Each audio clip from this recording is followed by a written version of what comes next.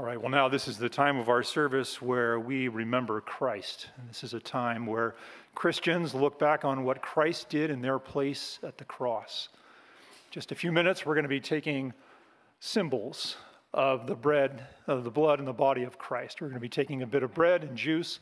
It's good for us to remember that these are just symbols of Christ himself. Today, we're going to be looking at a passage where Jesus describes himself as light. So if you have your Bibles, would you turn with me to John chapter 8? We're going to be looking at one verse, and that verse is verse 12. Some men are coming down the aisles. If you don't actually have a Bible, just raise your hand and they'll get one to you. And if you don't own a Bible, please consider this as our gift to you so that you can begin reading God's Word for yourself.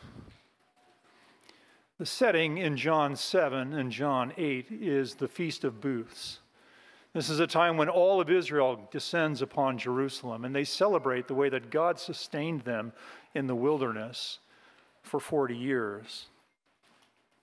But what is taking place here is that Jesus is teaching in the temple while he's there in Jerusalem.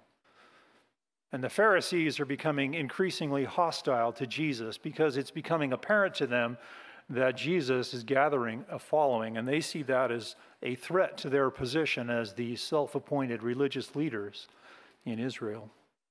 If you look back in chapter 7 at verses 40 and 41, you'll see that the common people don't have a consensus on who Jesus is either. Some of them are saying, this is the prophet, and others are saying, no, this is the Christ. So there is division. There's no real consensus on who Jesus is. But Jesus addresses exactly who he is in our passage in verse 12 of chapter 8. And as we read it, notice what Jesus says about the world. There's a message there about the world. Notice what he says about himself, and then notice at the end of the verse a promise that he makes for us. And these things will help us remember him rightly. So reading verse 12. Then Jesus again spoke to them, saying, I am the light of the world. He who follows me will not walk in darkness, but they will have the light of life. So Jesus here is speaking about light. He's teaching about himself. And he tells us that what we already know about light, and that is that light brings illumination. It makes you able to see, and it makes you able to understand a setting or a circumstance. And without light, you can't properly assess and understand that circumstance. Jesus here is using light as an analogy for spiritual comprehension.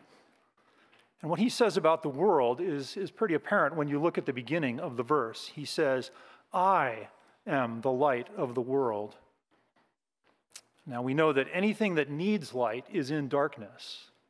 Jesus is the light of the world. No ability to provide for its own illumination. The world has absolutely no way to provide its own illumination into a spiritual situation. The world is blind in darkness, and it's in need of help in that darkness. So the world is blind to spiritual truth in its natural-born condition. It lacks the ability to understand spiritual truth. So Jesus is saying everybody in this world is born with a problem, and that problem is they're not able to assess their true spiritual condition on their own. But then Jesus begins speaking about himself, and you can see it in the same phrase where he says, I am the light of the world. Spiritual truth is found uniquely in Christ. The teaching about Jesus, namely who he is and what he did on the cross in place of sinners who would put their trust in him to save them, is what a person must possess. It's what a person must embrace in order to be rescued from the spiritual darkness that they're in. Jesus is saying there is one body of spiritual truth, and he's saying that body of spiritual truth is the teaching about me. So that's what Jesus says about himself. He says, I am the content of spiritual truth. Then he makes a promise at the end of the verse, and the promise is given to a particular group of people. And that group of people is the people who follow him. The promise is that those people, and those people alone, will never walk in darkness, and they will have the light of life. That's Jesus' promise. But there's an activity that liberates a person from their spiritual darkness, and that activity is following Christ. And we know what it means to follow somebody. It involves surrender. It involves giving up your own ideas of spiritual truth and embracing what Scripture teaches about Christ. So the person who surrenders their own thoughts about spiritual truth and they embrace the thoughts of Christ and who he is the one who actually will no longer walk through life blind, but they will have the light of life. And the light of life is the understanding of who Christ is. It's the understanding that he gave his own self to purchase people away from the penalty of their sin.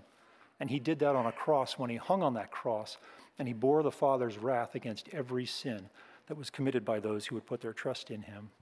So if that's you this morning, if you understand Christ as the truth, if you understand Christ as the Savior, the one who gave his life for you, the only one through whom you can have eternal life, then this is a time for you. When the elements come to you, take them and hold them for a second and ponder the fact that Jesus opened your eyes when you were blind and made you able to understand him as the Savior that you need. And thank him for what he did in your place. And then when your heart is prepared, take the elements on your own. If you're here this morning and you have not put your trust in Christ, whatever age you are, whether you're the oldest person in this room or the youngest person in this room, you need to know that there is one and only one Savior, and that person is Jesus Christ, and he is the one who can save you. The way he saves you is when you surrender your life to his lordship over you. There will be people after the service up here to my right, to your left. They would love to talk with you about a relationship with God through the person of Jesus Christ. Men, come and serve us, and then when we've all had a chance to take the elements, I will close our time in prayer.